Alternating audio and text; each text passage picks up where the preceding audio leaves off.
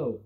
Today we're going to take a look at one of the cool optional extras on the 4 Series MSO, and that's the AFG, or Arbitrary Function Generator, which allows the user to generate signals up to 50 MHz and replay them into any part of the circuit.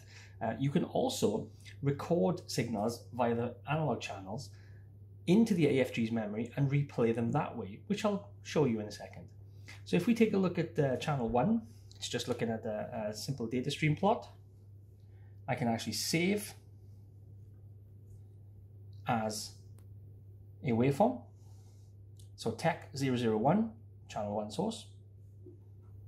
That is now successfully saved. So if I want to replay that, I'm going to go to AFG. I'm going to switch it on, and I'm going to go to the arbitrary option. And this then allows me to load a waveform into the memory of the AFG.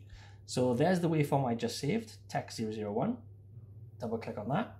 That is then outputted via the AFG output, which is on the rear of the oscilloscope. So what I'll do is I'll just bring this BNC connect around. I'll put this into channel 4. I will then turn off channel 1 and turn on channel 4. I'll bring this scale down a bit, and I'll change my trigger to be channel 4. And there we have it. That is exactly the same signal that we just captured on channel 1, now replayed through the arbitrary function generator.